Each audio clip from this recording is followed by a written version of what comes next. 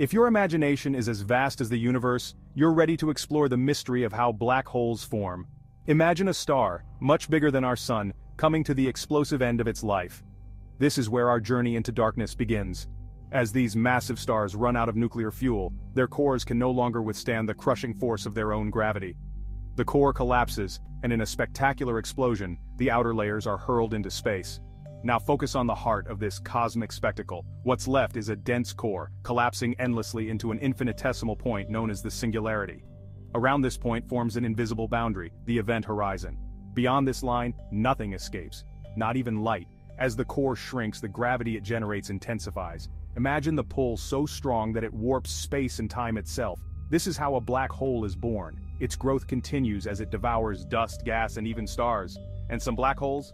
They become giants. Supermassive black holes millions of times heavier than the sun, shaping the very fabric of our universe.